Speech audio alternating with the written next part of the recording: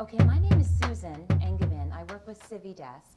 We're actually a provider. We're here in Denver, and I do all of the training for CiviDesk, and I do customer support as well for our clients, but I teach a class pretty much every week. I teach an online class that's open to the general public.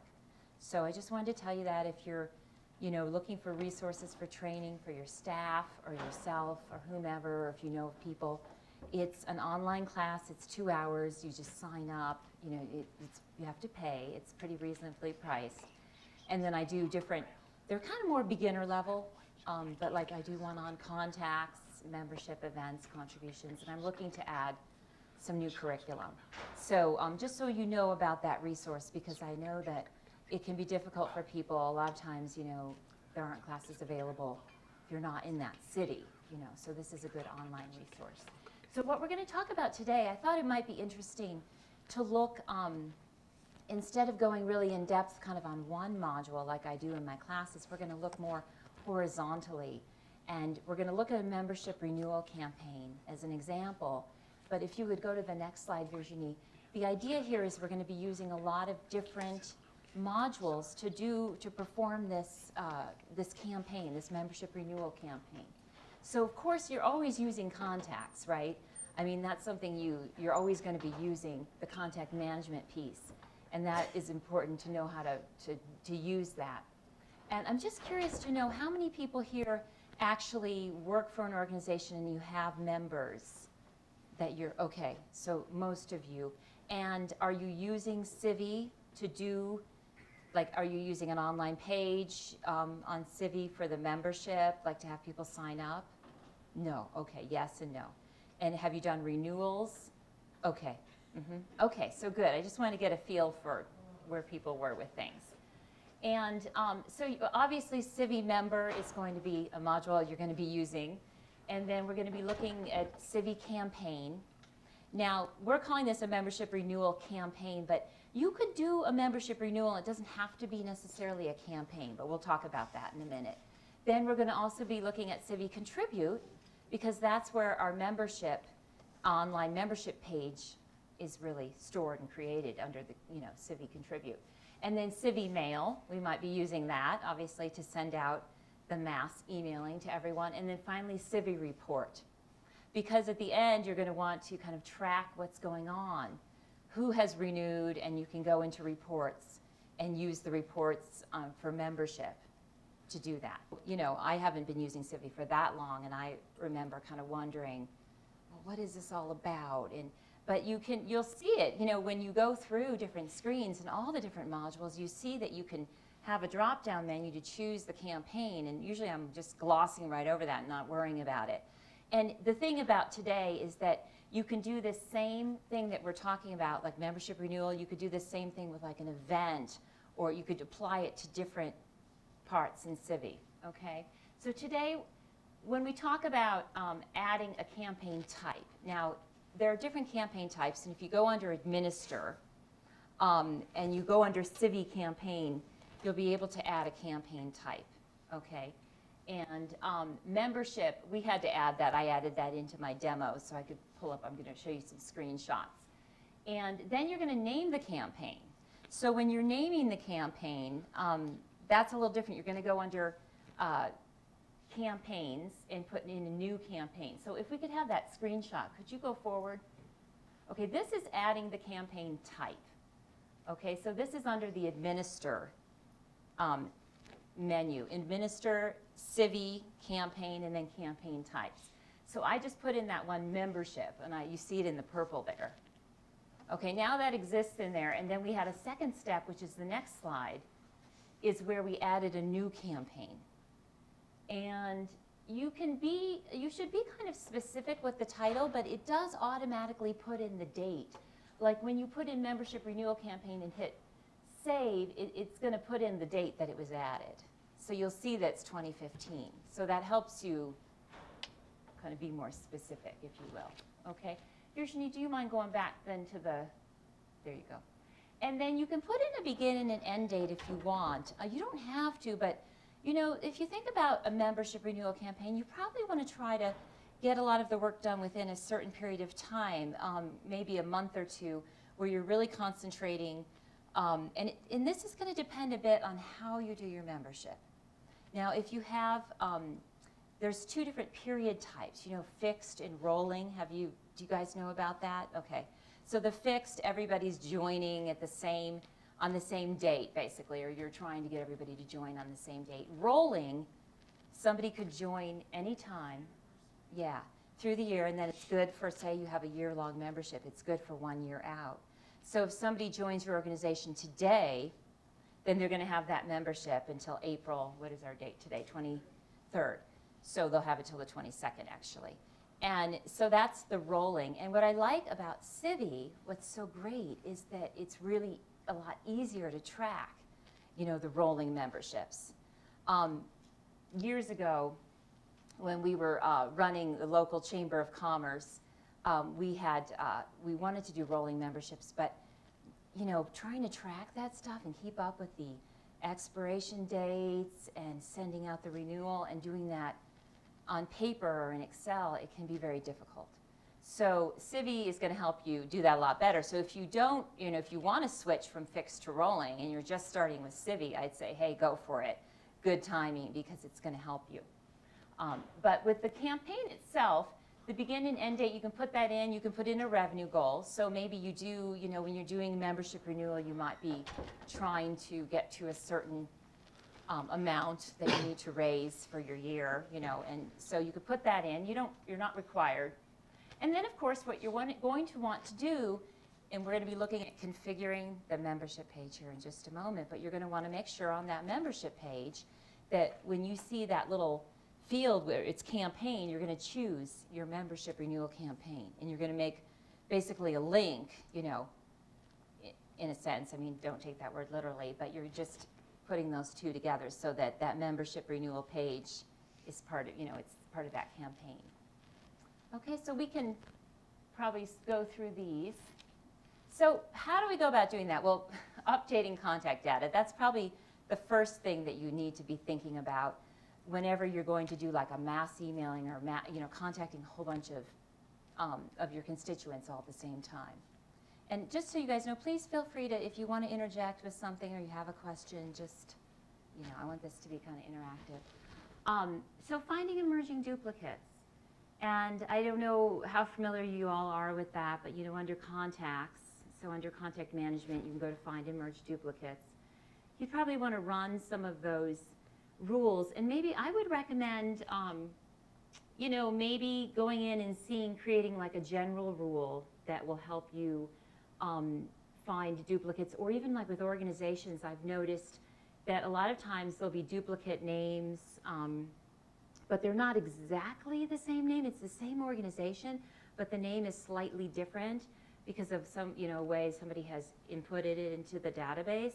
So it helps to do things where you don't search on the whole name, but you search on like maybe the first 5 or 6 letters, you know, so it kind of, and it'll pull up things that aren't duplicates too, but it'll help you find some of those, you know, duplicates, like if somebody puts in the LLC on one name and they don't on the other, or if they do kind of an abbreviation of an organization name.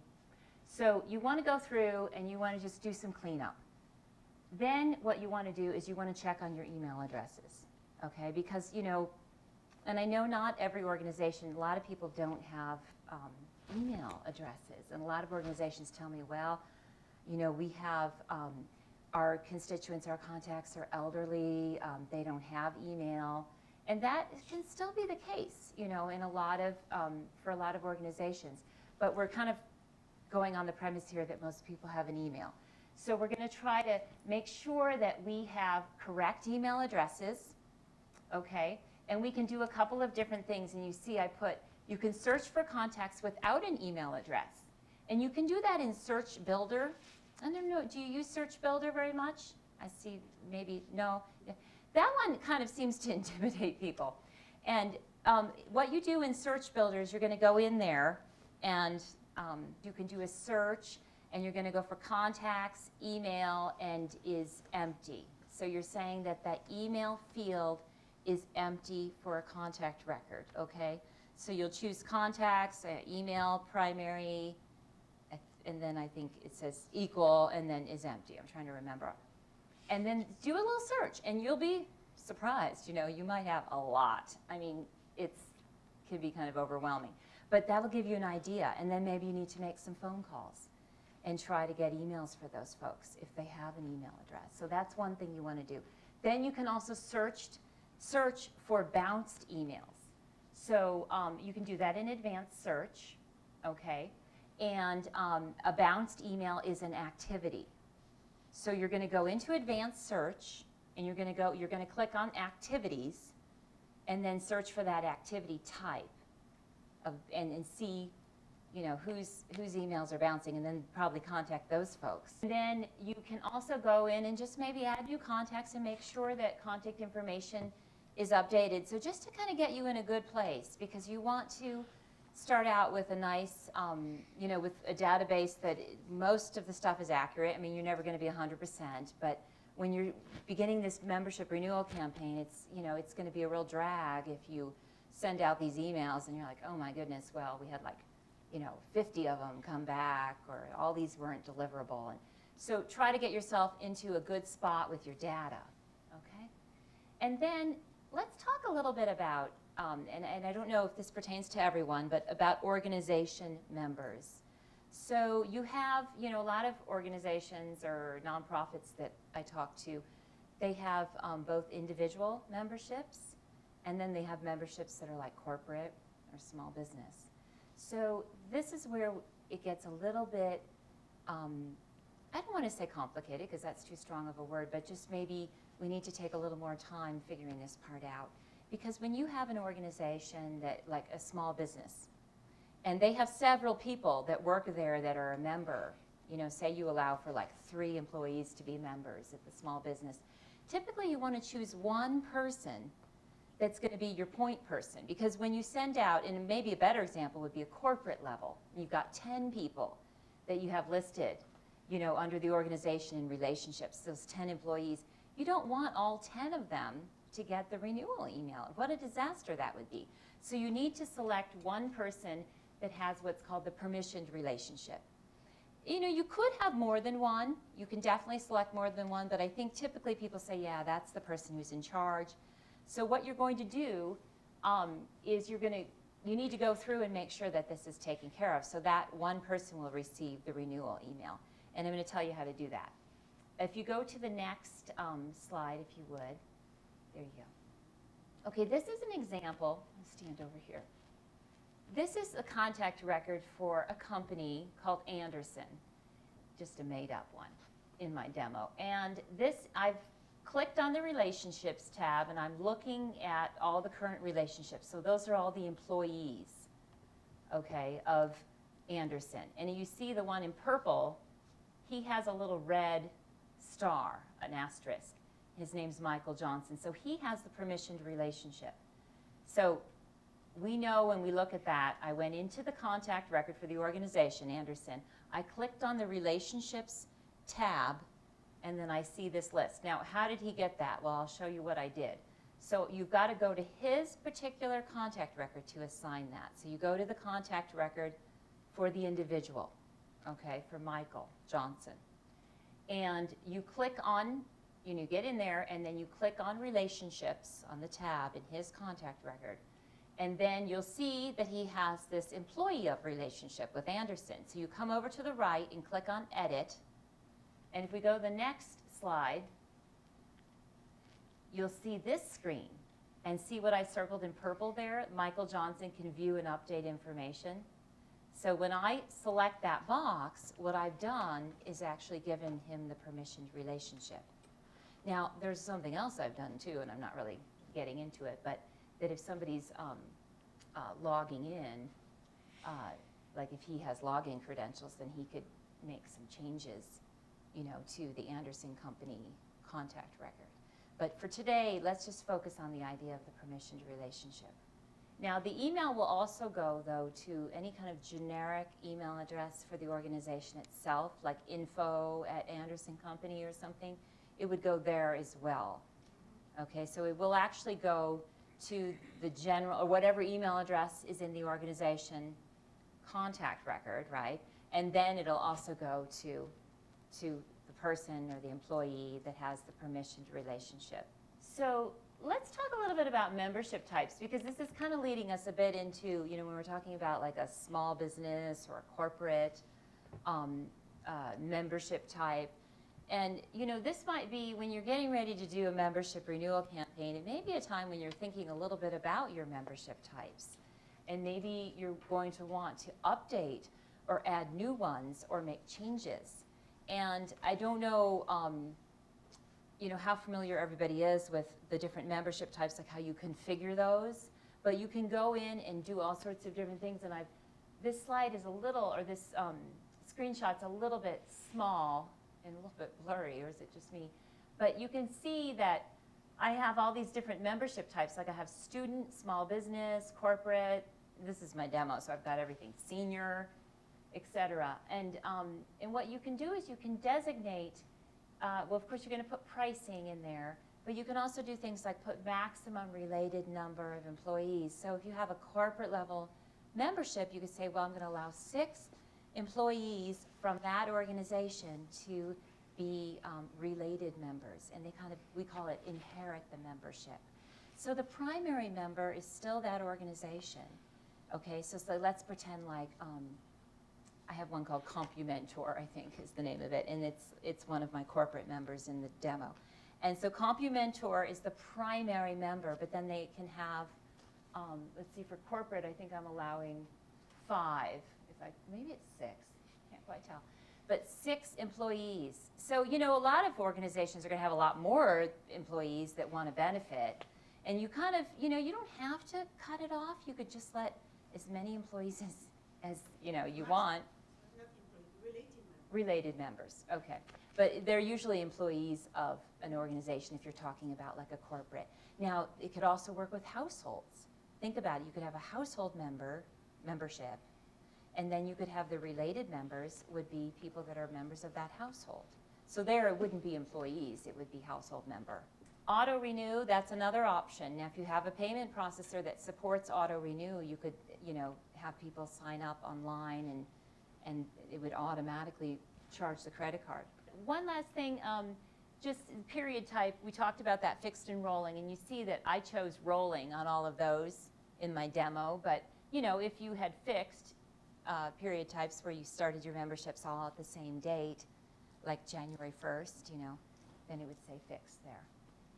Let's talk about configuring now our membership page, okay? And actually, I wrote Civi member there, but I really should have written Civi contribution, shouldn't I? Because you're going to go under, but that's okay. Because it's a little confusing sometimes in the beginning, like where is that membership page stored? It's under contributions. So if you think about it this way, think of that membership dues are money you're bringing in. Any kind of money you bring in is a contribution in Civi. So it'll be with the other contribution pages. So if you have like a donate page or whatever, fundraising page, you know, your membership page is also going to be stored under that same manage contribution page section. But it's its own special thing. It's a little different from those other pages, okay? And, but if you don't have one configured, you know, obviously this is the time to do it. Now, you can configure more than one membership page. And the reason you might want to do this, and you don't have to, but a reason you might want to is if you're going to be gathering different types of information. You know, like say you have an individual membership, and so that's going to be one kind of, you know, information you're going to gather about individuals, and then you have a corporate level, and you're going to get information that you want to gather on the membership page about the industry and maybe the number of employees and, I don't know, the revenue, whatever. Different kind of custom fields that you would insert in there. And so you don't necessarily want to mix those two, because if somebody goes to sign up and they're an individual, they may not want to see all that other stuff or deal with that other stuff. Okay, so that's a reason you might want to have 2 different membership pages. And for an example of that, like some of our, the people we work with, the clients we work with, are chambers of commerce, and they ask a lot of questions of their organizational level, you know, of their corporate members. So it's practically like a survey. And you go on but they gather all that information. It's great because they get that, and then that goes into the contact record and is saved there. So, you know, it's a great way to really gather information. When you're doing membership renewal or membership sign up, you know, you can gather a lot of info about your constituents, especially if you force them to fill in the fields because they're required. But anyway, so that's the first point there. And then there's a couple of other things you're going to think about when you're setting up this membership page. Deciding if you want to accept payments offline. You know, because you're going to have people that would rather call in and give a credit card over the phone because they don't like to put their credit cards into a computer, you know, because we all know how tricky that can be with fraud. And then, or people that just want to send in a check. You know, and so you're going to have those kinds of situations. So you may want to offer that. And then you want to, this was what I was talking about earlier, update profiles, good opportunity to collect data. So those profiles are just, you know, Virginie did this whole class yesterday on profiles. It was so fun you can be used in so many ways, but it's just a collection of fields. Profiles, it could be basic fields like name and address. Could be custom fields, things like age, or industry type, or food preference, or whatever. So, but you can really gather that data at this point, okay? So that might be in the membership page itself, you can insert profiles. There's a whole, you know, area where you do that, and that's where you can decide if you want to gather additional info. And now, one thing is if, I listed actually the name of 2 different profiles. That on behalf of an organization, that's a profile that is under the reserved tab. If you go into profiles in Civi, and it's a profile that is, you know, it's by default standard in Civi, so everybody's got that one. And what that does is if a person, you know, you're always going to have a person coming and signing up, and they're signing up on behalf of an organization, say it's a corporate level membership. So that will give them some fields that they fill in about the organization, okay? And that also, that profile, what it does is it's like if somebody, and we're not really talking renewal right now, but think about new member. If somebody comes and they're signing up on behalf of an organization, with that profile, you're going to create an organization contact record, and you're also going to create an individual contact record if that's a brand new, you know, contact for you, okay? So just kind of be aware of that. Then the supporter profile is under the user-defined tab. Like, so if you, I don't know if you have your CRM pulled up, but if you go under profiles, which is administer, customize data and screens, profiles is your little thread there. And then you can find that supporter profile, okay? Now, you can make changes to those, but I recommend it's better to make a copy of the profile, don't you think, Virginie, first? If you want to make a copy of the profile before you make a bunch of changes. Because I've done things before where I've changed profiles, and then, you know, because they're used not just in that one, they could be used in different spots. You know, one profile can be used in several different places. It can be used on your membership page. It could be used, you know, on an event page. So be careful, because if you make the changes, then it's going to affect every location where the profile is being used. Okay, so here is the membership page. This is the first tab. It's called Title. And I just wanted to point out, see, there's the campaign. You know, it was a drop down, and I chose membership. So you don't quite see it there, but it says April 21st, and it'll say 2015. So it actually inserted that date. I didn't put that into the title. It did that automatically. But that's where you do that. And see, right underneath, I don't know if you can read that, it says, allow individuals to contribute or sign up for membership on behalf of an organization. So I checked that, and then it opened up that box there, or it made it appear, and then I selected the on behalf of organization profile right there. So that's where that profile is kind of managed, but the other profile I was talking about is managed up there on the top where it says profiles on the tabs. That's where you go to manage the other profiles for the membership page. there's a couple different ways that you can have people renew, okay? The first one is you're gonna give everybody, you know, login credentials, your members, and then they can go and log in to your CMS and they can renew. But that doesn't always work that great because people forget, they lose them, they just, you know, they forget to use them, they do different things, and then all of a sudden it's a big disaster. They might create a new membership for themselves. They might go in and put different information. I don't know. You know, it can really, there's a lot of room for error. It can work, and we have a customer that kind of, they do it that way. But another way that I want to talk about is sending an email out where you have a special link in there. And people oftentimes refer to it as the checksum token link, but I like the special link because it includes more than just the checksum token. And I'm going to explain to you on the next slide what this is all about. But you can also offer both methods. You can say, okay, you can go and log in and renew that way, or you can just click on this link, and you're going to insert the link in the email, and then they go to that. And let me explain, if we could go to the next slide, what this is about. There's a lot of words on this slide, but I felt like you needed to have this info.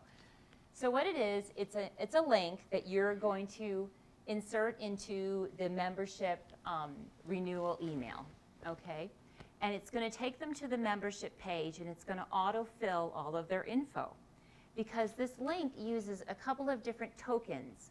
It uses this contact ID token that identifies the specific contact record, because everybody in the CRM has a contact ID, right, if they're a contact. So it's going to identify who that is. And then the checksum token is kind of like a password, and it's going to allow them to access their personal information, and it's going to fill that personal information in, right, into the.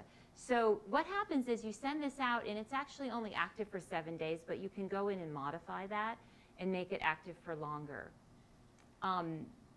They're not really logging into the CRM, but it's kind of like they're accessing. I don't know really all the technical. Virginie could probably tell us more technically what's happening there. But this is an example of the link. Okay, so see, you've got like CiviCRM, contribute, transact, and reset equals 1. So that's pointing to the membership page. And I'm not a very technical person, but I did. And then you've got, see, the contact ID. That's that token, and then the contact checksum is the other token, okay?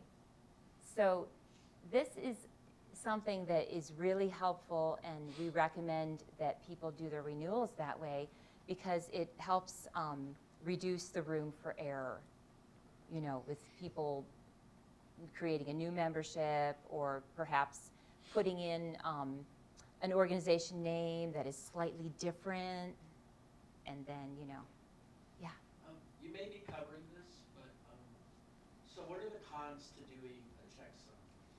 Because I can tell you, like for us, some of our groups use it, and then people are like, "Hey, this isn't my record. What's going on?" And what happens is they forward it. Oh, to other people. Like, hey, you should renew. But once they forward it, the checksum is still.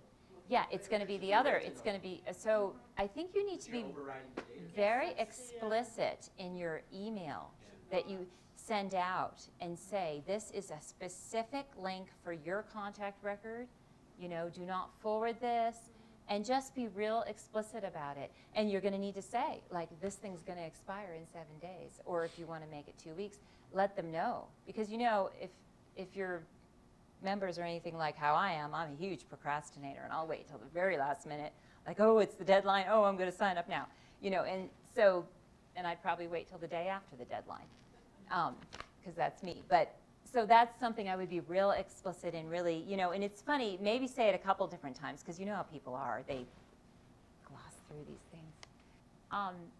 Okay, so talking about creating this, the actual renewal email, and this is, I'm going to talk about 2 different things. I have a slide here about schedule reminders. So, you know, this is where it's automated. It's going to go out automatically based on different things. And, but you could also, say you have fixed membership, you know, where everybody's renewing at the same time, and you start your membership renewal campaign like in November, you know, or whatever. And you might just want to use CiviMail to send out a big mass email and say, hey, you know, renewals are going to be coming up, you know, and blah, blah, blah. But this schedule reminders is a little bit more designed for the rolling membership type, you know, or not type, but the rolling membership, what's the word I'm looking for? Period? Model. I'm tired. It's 3 o'clock. We need our coffee. Okay, so you can create several different reminders in the schedule reminders, and you can send out before and after, or you could send out like a month before and a week before. And it's great because you're going to create this email in there, and you're going to use, you know, tokens to personalize it. Like you're going to use the communication tokens, like maybe the email greeting, or you might say dear and then first name, you know, use that token. And you can put in other tokens related to the membership data. So you'll have available to you things about, like, you know, status or membership type, I believe. So, you know, just you look through there and you'll see those. And you can create kind of a lot of different emails and have them stored in there. I mean, if you want to send out an email every week, you can do it. So, and it'll automatically send it out, okay? And then you can also go in and create customized emails for each membership type. And I think I have, is my next one a slide that kind of shows, well, this isn't really great here, but this was, I was just showing you that, like, we had created one that was 1 month before the membership end date and 1 month after the membership end date. But if you go to the next slide, I think that's more of a, yeah, there we go. Okay, so this is where you could go in and choose, like, say you choose small business, and then you create an email that's really customized, and the verbiage in there is just for your small business members. Or you might have one that goes to the individual members, and it's a certain way. So you don't have to have the same email go out to every membership type. So this is where you can do that, and then you can choose. So see, you could choose a specific date where every single email would go, you know, like, see, we could put a specific date in that top box when it's like a calendar date. Or you can do more of a relative date, like 1 month before, and then you've got membership end date, and it's also membership start date is the other option, I believe, up there. But then if you continued on, and we can't because my screen stops there, but you'd see where you create your email in it down below in an HTML editor, in the visual editor, okay? So, okay, so Virginie, would you mind going back to the text one? Okay. So here, let me just make sure I made all my points. Okay, the last point. By default, scheduled reminders will be sent to contacts who have opted out of bulk or email communications. So even if you don't have CiviMail that you're using, you might have folks that say, I don't, and this is kind of rare, but you know, they don't want to be communicated via email. And in the communication preferences in the contact record, you know, for the individual, you can put that, you know, you can have a little stop sign. But regardless of that, even if they say that, for these, they'd still get it unless you exclude them. Okay, so just something to keep in mind. Okay. So talking about following up then afterwards, you can do a couple of different things. One would be to go in and create smart groups to kind of track who has renewed and who hasn't renewed.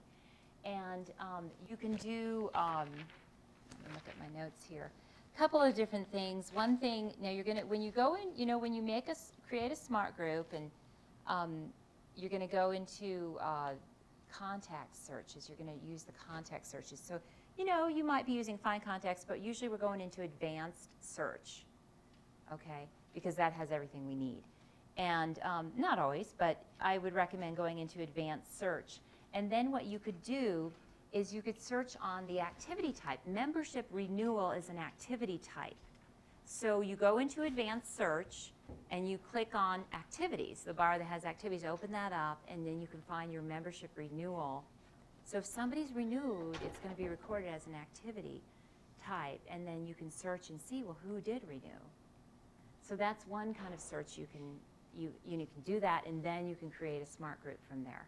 Or, you know, if you're looking and you click on the membership section of advanced search, you could search on the grace and expired status to see who didn't renew yet. You know, so there's just different ways. You play with it a little bit, and then you can create these smart groups.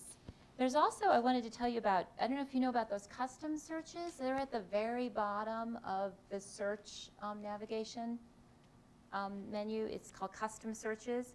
And there's one in there called include, exclude.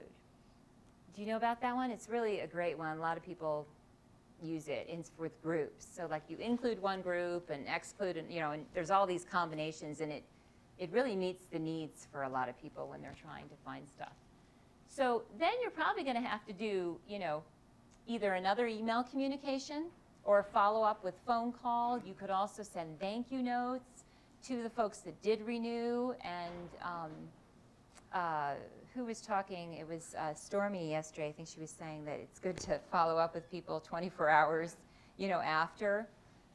So, you know, you could automate some things maybe, I don't know, but it might not be possible. But, you know, so monitoring now, you could also go in and monitor a bit more with the reports. And you could go into, under report, create report templates, and go under the membership section. And, you know, there's those 4 different reports in there for membership. And the lapsed member report, you could use that one, open that one up. And then you can monitor. And you can filter in that report on a campaign. So you could filter on your membership renewal campaign if you wanted to. And then you could also use, I was thinking about this earlier and I just quickly added this into the slide, but you could go and do an activity report to track completed membership renewals. But, you know, you get that same information when you're doing the search, but the report is more lasting in that, you know, you can kind of create the report and then have it available to you, or email it, or if you have board members that want to see progress, and so you email it or export it or whatever. And then you can add those reports to your home dashboard. And is everybody pretty familiar with that? There's a little box you check off, and it says make a report available. They call it a dashlet. It's at the very bottom of Create Reports. Then when you go to your home dashboard, or anybody from your organization, they'll have that report available, and they can drag it down to view it. Like it's up there in the available reports. So you won't see it on your dashboard unless you drag it into those 2 views. So this is just an example of when you're setting up the lapsed membership report. You know, you've got your criteria. You really don't even need to fill out that much. The member name and the membership lapse date and membership type and current status, those are all by default going to show up in that report. See, they have that little X. I don't know if you can see that. But then I filtered on the campaign. Okay, so that was just kind of in the setup. Okay, so last slide, my name. So if you guys need any more info, I'm Susan Engeman. You can email me. Check out the training. That's our CiviDesk website, and then training. And that's the training schedule if you're interested in any classes. Okay. Thanks, guys.